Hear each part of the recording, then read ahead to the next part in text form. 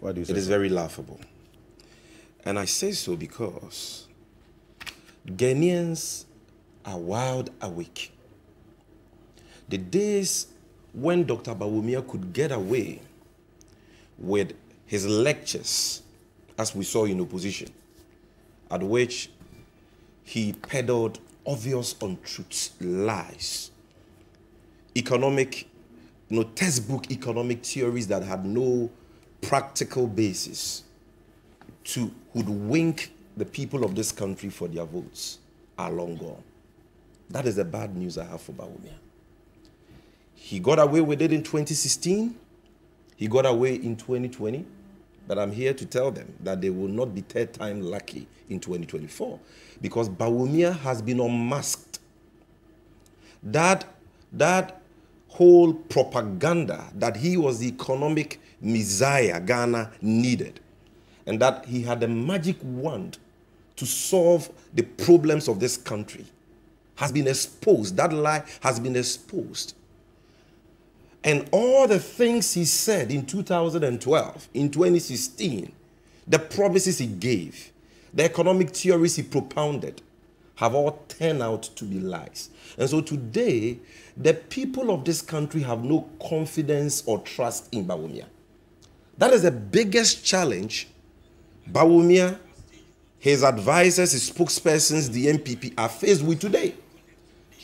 They are faced with the challenge of defending and marketing a presidential candidate who has proven time and again to be a habitual and a chronic liar, an unrepentant liar, a man bereft of credibility. Look, it was this Bawumia, the same Bawumia, who in the run-up to the 2016 elections told us that we don't have to borrow for rose, and that he has worked at the Bank of Ghana before. He knows that the money is here. You remember that statement? And that all Ghana needed to do was to tow the roads, and that we could raise enough money to build all the roads in this country. Have we soon forgotten? Have we soon forgotten? We gave him the opportunity. What is the reality today? He has supervised the most reckless borrowing we have ever seen in the history of this country. This government has borrowed more than all governments from Nkrumah to John Mahama put together, increasing our public debt from 120 billion as of 2016 December to over 600 billion as of December 2022, which led to the country defaulting on its debt obligations for the first time in 40 years. Today, Ghana is a bankrupt country. Today, Ghana's economy is a junk economy because we have a liar at the helm of affairs of the economic management team who told us that we don't have to borrow for roads, but has borrowed so much and plunged this country into a ditch. Was it not the same Bawumia who in 2016 told us that vote for us and that in only 18 months of an Akufo-Addo Bawumia government, no community in Ghana will have a water or a toilet problem? Have we forgotten? Have we forgotten? These were not manifesto promises where you will say that, oh, they fulfill some and could not fulfill others. These were not even found in the MPP's manifesto. But this man, this flip-flopper, concocted and fabricated these obvious lies for the sole purpose of winning votes. Today, have we solved the water problems in Ghana? He's in his 8th year. Have we solved all the toilet problem in Ghana? The words of a liar. You believe him at your own peril. Was it not this old man, this same flip-flopper Bawumia, who told us that John Mahama had imposed so many taxes on us, and that the taxes were hurting the economy, and that John Mahama is incompetent? He doesn't know that we are in a global economy, and that when you impose taxes like that, you plunge the country into a cyclical downward spiral, and that when they come, they will reduce taxes. They will move us from taxation to what? Production. Today, what are we producing? Where is the production? Where is the movement from taxation to production? He has slapped over 40 taxes on Ghanaians as chairman of the economic management team. And they still have the effrontery. He still has the effrontery, the temerity to promise that he will reduce taxes. I will come to that. I will come to that. Executive authority. So they don't even understand what is executive authority. He can't be held responsible for all of these taxes. I was shocked when I heard my brother use that term. Why? They don't know the meaning of simple words. What is executive authority? Every officer who belongs, or official who belongs to the executive arm of government exercises executive authority. The ultimate executive authority is vested in the president. But he has delegated that executive authority to his vice, to his ministers.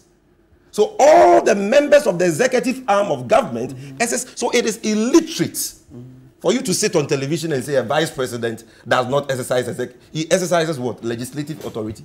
What authority was he using for his so-called digitalization programs? What authority was that? What authority was that? He said they don't even understand what they are saying. The paucity of knowledge. My brother, was it not the same Bawumia who stood at Cape Coast just this 2020 and said that good people of Cape Coast, I have good news for you. We are building for you an ultra-modern harbor. When at the time, not a single block had been laid anywhere for the construction of a harbor. Even his own boss, the president, when he was asked in a radio interview about this promise, denied knowledge. That should tell you how dishonest this man Bawumia we are talking about is. What am I trying to tell you? I'm trying to tell you that if the messenger lacks credibility, his message is gibberish. His message is junk. There is nothing you can do with the words of a liar. Look, was it not Bawumia who told us that John Mahama was incompetent and so the fundamentals of our economy were weak? And that if the fundamentals of your economy are weak, the exchange rate will expose you. Today, what is the state of our fundamentals? Economic fundamentals.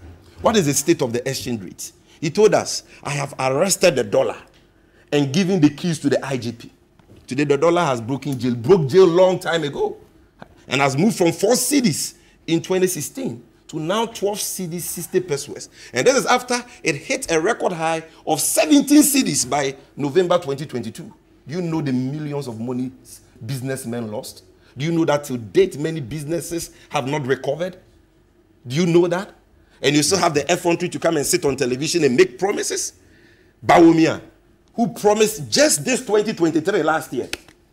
In January of 2023, he promised that by the end of 2023, all SHS students will get free tablets. By May, he amended the promise and said all SHS students by the end of 2023 will get laptops which will have installed on them textbooks. He has flattered to deceive completely on this promise. Not a single tablet was distributed in this country to any SHS student. And today he can still come and promise free laptops for university students because he doesn't respect Ghanaians. These people, they don't have a modicum of respect for Ghanaians. They think we are some zombies to believe this liar, this flip-flopper again. Where are the model schools he promised to build in the 16 regions for Zongo communities? Where are the concrete roads? He said we didn't even need asphalt roads. He will give us concrete roads. This is the man we are talking about here. Alfred, even in this latest speech, Bawumia peddled so many lies that sometimes you ask yourself, won't this man repent? So the reference you make to the laptops, this was on May 29. Laptops. Then you will see the tablets too. So he says government will next academic year supply all senior high schools with laptop computers with inbuilt textbooks. This was May. And then even before that, in January, he had promised free laptops. You will see that one to Google it. You see, that is why all the scientific polls we are saying that Ghanaians don't trust Bawumia. What I'm holding here is the latest scientific poll conducted by Global Info Analytics, published in January 2024. And he said, who do you trust to fix the economy? The respondents. Only 26% said they trust Bawumia. 54% said they trust Mahama.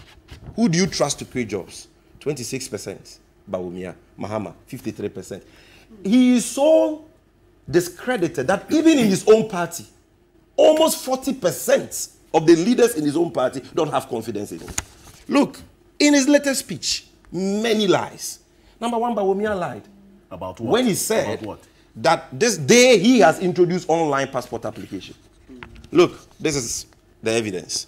Online passport application launched to ease process. 12 December 2016. 21st December 2016. Modern Ghana. Anybody can Google it.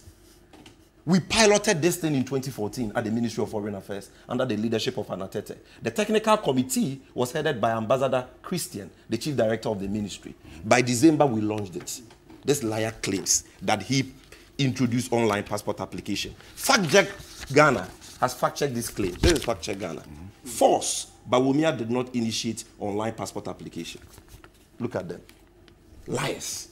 Now, again, he lied. Like lawyer Martin Pegu said, that he has fixed Dumso. How did he fix Dumso? When he has not added a single megawatt of power to our generational capacity or invested in the power sector. What all they have done is to build and accumulate debts in the power sector. Today, the indebtedness of Ghana in the power sector alone is over 23 billion. We owe the IPPs over 1.4 billion. I lie? This is MPP presidential aspirants. Nana Poku. NDC deserves credit for ending Dumso. You mean Kojo Poku? Kojo Poku. It is here. NDC. Energy analyst. He appears on this show. Allah. Bawumia, March 2016. Mahama deserves no credit for fixing Dumso. This was an interview he had in the studios of Joy News. Kojo Yankson, your good friend, interviewed him. And he was talking about Dumso, and he was reminded that load shedding had ended on the 24th of December 2015. And that Mahama had brought in the power badges. Just like he said he would fix Dumso, he had fixed it. He said, oh, even though Mahama has fixed it, we shouldn't give him the credit. That is Bawumia. Today he's lying that he fixed Dumso. Their own majority leader, Oseche Mensah Bunsu, on Kumasi Base Hello FM, few weeks ago, said Mahama fixed Dumso, but at a high cost. Haven't you seen that tape? The publications are here. He says that they have created 2.1 million jobs. The words of a liar. In February 2021, the Minister for Employment and Labor Relations told Parliament that this government from 2017 to 2020 had created 3 million jobs. This is it. Over 3 million jobs created in the Akufo-Addo first term. Ignatius Balfour. Then on the 16th of September, 2022, yes, this same Minister for Employment and Labor Relations told Parliament that they have now created 5.3 million jobs. You can Google it. My Job Online published a story. 5.3 million jobs. From 3 million to 5.3. Then Bawumia on 27th April 2023, last year, on his Twitter handle, says that they have created 2.2 million jobs. We are in 2024. The figure has transmogrified again to 2.1 million jobs. Look at the way they continue to change the figures. Liars. Where did you create 2.1 million jobs, Bawumia? Today, the unemployment rate has increased from 8.4% in 2016. According to the Ghana Living Standards Survey 7, conducted in 2016 by the Ghana Statistical Service, unemployment has increased from 8.4 to almost 14%, all-time high as we speak. That statement you attribute to Ignatius Balfour was made on the 16th of September. Exactly. It says government has created 5.3 million jobs since assuming office in 2017. Yes. So how did the figure get to 2.1 million? This is the minister in charge of the labor and employment statistics. It says data assembled by his outfit. Bro, you because of time. Anybody can read it. Agencies. Everything is there. 5.3 million jobs. I'm trying to let you know how dishonest they are. Look, I'm saying if you have created all these jobs, they should have been under employment in Ghana today. Nobody should be unemployed in Ghana. You know why? Because by 2016, according to the Ghana Living Standards 7, Ghana Living Standards Survey 7, the total number of unemployed people in Ghana was 1,027,000. 2021 population census, total number of unemployed people 1.5 million. If you've created 5.3 million jobs, or over 3 million jobs, or 2.2 million jobs within this period, whichever figure you want to believe, because clearly they are lying, then you should have eliminated unemployment. So why has unemployment increased from 8.4 to almost 14%? What happened to NAPCO? What happened to your much-touted USTAT? All of them have turned out to be total fiascos. Then he lies again about mobile money interoperability and so on. I will deal with other lies. But let's come to the economy. You see, Bawumia is living his own wonderland. This man has lost touch with the realities of Ghanaians. And it is the same disease that spokespersons of Bawumia, like my good brother sitting in this studio with us today, are suffering from. Why are you lost touch? You are here in spite of the economic bankruptcy you have thrown the country into, the mess, the hardships, the suffering, the pain you have plunged Ghanaians into. You sit here and say the economy is better than it was under Mahama. You guys have no shame. Show me one economic index or matrix which is better today under Bawumia, chairman of the economic management team, than it was under Mahama. Show me one. In 2016, the budget deficit was 6.1%. Not the figure, the false figure Bawumia quoted at paragraph 9 of his speech. 6.1. Alfred, and by where are you quoting this from? I mean, check 2017 budget, it is there. 2016, the GDP was 215 billion.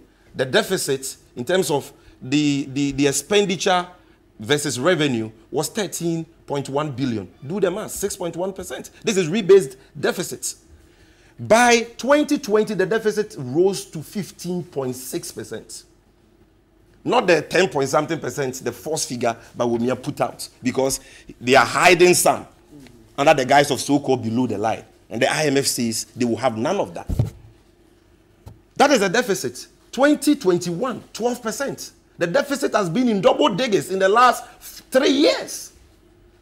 We'll talk about the growth rate, because the growth rate. Agba made mention of that. Maza, I'm coming. Earlier. When we're leaving office 2016, growth rate 3.6. What is the growth rate now? What's the growth rate now? Around 1.5. In 2020, 0.5. Check 2021, check 2022. How is that better than what you came to meet? Rate of inflation, 15.4%. Under Mahama, today inflation, 23%.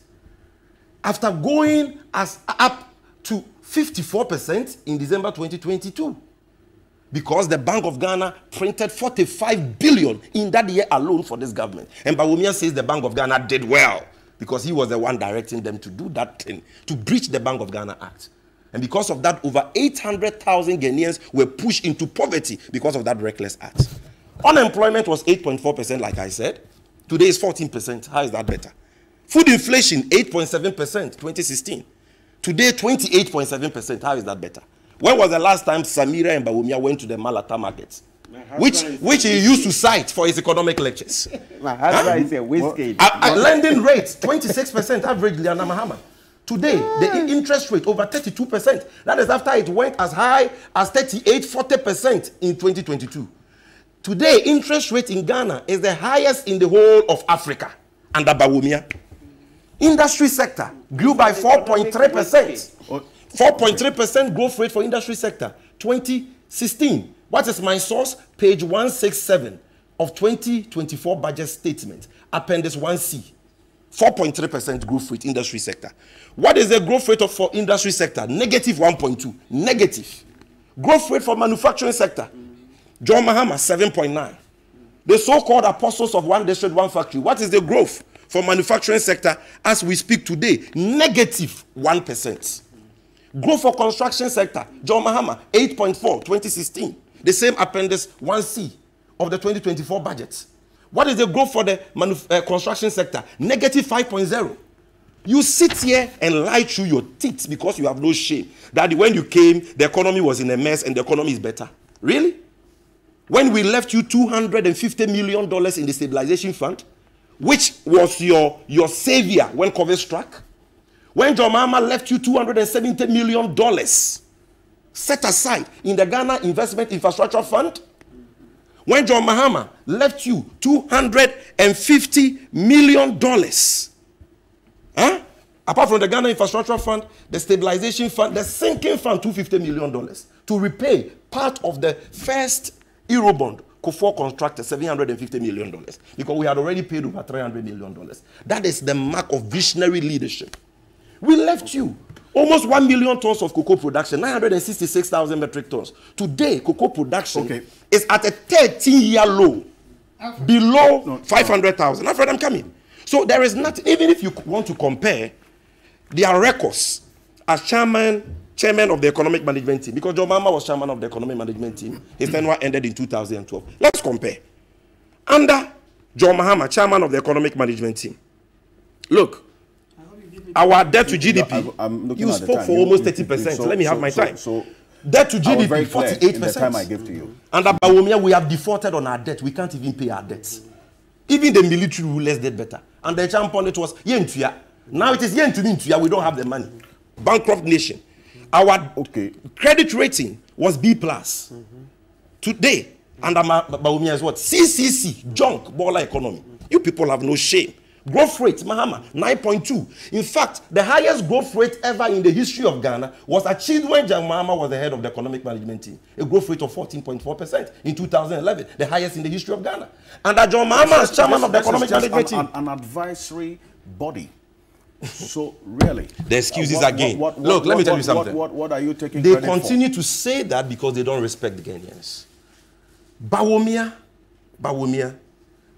in opposition, was projected with his approval as the brain power, economic brain power of the NPP. Akufo-Addo told us, and I'm sure you've watched that video, that the sole reason why he made Bawumia his running mate because he was an economist who he believed could stabilize the economy. When he won power, Bawumia headlined all government lectures and programs on the economy. Bawumia is the chairman of the economic management team. The finance minister is under him. The governor of the Bank of Ghana is under him. The trade minister, all of them under him. The State of the Nation address you made reference to 2018. Akufo-Addo said it. He said, all my economic successes are attributable to the stellar leadership of Bawumia as head of the economic management team. His own wife, Samira Bawumia, in opposition, told us that my husband is the one driving the economic policies of government. The senior minister, Osafo Manfo, told us that they are where they are because of the hard work and leadership of Bawumia. Hypocrite like you. When it is good, it is you. When it is bad, it's Akufo-Addo. How can you approbate and reprobate? How come that Bawumia says we should give him the credit for $1 million per constituency, for one ambulance, one constituency, for digitalization and so on? And then when it comes to the economic mess, the destruction of the economy, he says, I don't know anything about that. So nobody will accept that cock and bull story. And let me come to the deceptive promises. Look. Yes, we are ending there. He talks about the fact that I'm coming to scrap taxes. Really? Really? Bawumia told us in opposition that e-levy will not be imposed and should not be imposed. This is the story. Momo tax will discourage digitalization, affect the poor. August 26, 2020. He made this statement on Peace FM. We voted for him, only for him to help in crafting the e-levy and impose it on Ghanaians. Look. These are the words of the Minister for Information, Kojo Ponkroma. E-levy, Bawumia instrumental in setting 100 Ghana cedis pro poor threshold. You read the story, the quotation is there. I have the video. Kojo Ponkroma is he didn't say it. That's not true. I have the video. You have the video. And I have direct quotations here. Everything is here. He said it. That's not true. Okay, no problem. Okay. Oh, so he didn't say it. Okay, let's go to the General Secretary of the NPP at the time who sits in cabinet, John Boadu. Bawumia is in full support of e-levy. John Boadu reveals. Even Google, Bawumia supports e-levy. Give your work with his own spokesperson. Mind you, online there's a story. Then this man comes to tell us that I will scrap it. Why you introduce it? You were instrumental in crafting it. Why won't you scrap it now? What happened to your promise to move us from taxation to production? Why should we believe any promise from the lips of this liar? Then he says that, I'm coming to reduce the size of government. Even as we speak. As we speak, Bawumia has 25 advisors, aides, and spokespersons. 25. I have the full list here. This man is part of it. 25.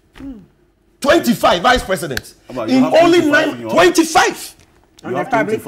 25. No, Abba, do you 25. Have I have the full list here. If he challenges me, I will mention all of them. You have 25? Hold on. I see. 25.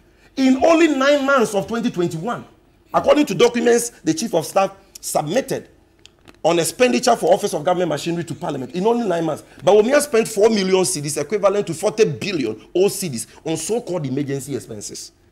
Bawumia, the emission tax, the betting tax, the emission tax especially, which he says he will scrap, VAT on electricity. He was the one who proposed it to the IMF, because Bawumia led that IMF negotiation team. When the team came, they met with him. He proposed it and the IMF agreed to that. How can you turn around because you think we are some zombies and tell us that you will scrap it? Finally, on this issue of corruption, Alfred, look, Bawumia is the embodiment of corruption. In fact, he's a walking case of corruption. And it is laughable and ridiculous for anybody to think that because some people are naive, they can deceive us that the man is incorruptible. Look, with that dispute, the biggest corruption scandal in the history of this country was orchestrated by Bawumia, the PDS scandal. He was the one. You will laugh because you have no respect for Ghanaians. You will laugh because you are benefiting. What do you expect from a man who feeds from the crumbs that falls from the table of Bawumia? That is why you are laughing. Because if you are a Ghanaian struggling like all of us, and you know that because of Bawumia's reckless decision to change the requirement of a bank guarantee into an insurance guarantee from a condition precedent to a condition subsequent, and without any due diligence, gave our 20 billion asset, ECG, to a group of fraudsters in the west of Amewu, who collected light bills from us to the tune of 1.5 billion cedis. And today they have absconded with the money. They say they will not refund the money to the state. You will not be laughing. That is the PDS scandal. And according to the IEA, we lost $2 billion as a country because of that. The stolen rice scandal, he was desperately denying.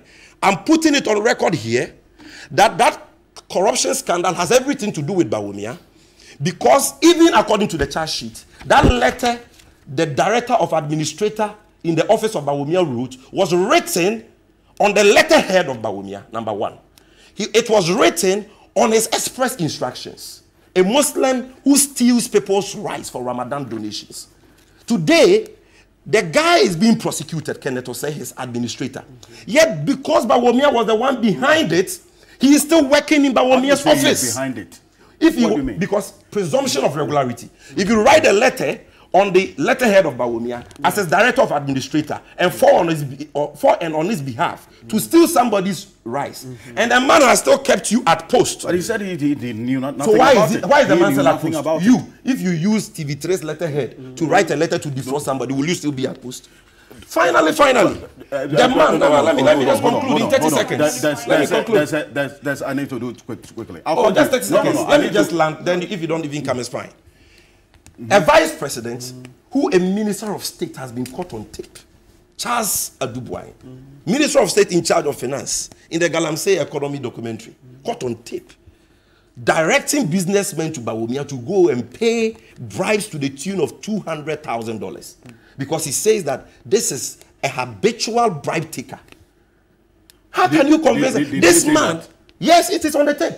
Why will Charles Adubuain get the courage to direct investors to go and pay $200,000 bribe to Bawumia if he doesn't know that Bawumia is in the habit and in the business of collecting bribes? Well, this man who has made his brother-in-law deputy director of NADMO, his father-in-law ambassador to Saudi Arabia, his own sister the CEO of the Northern Development Authority, under whose tenure 400 tricycles have vanished into thin air, his own brother, technical advisor to the Minister for Interior and so on. He claims he is selfless. So please, nobody should take this man serious, and indeed, nobody takes him serious.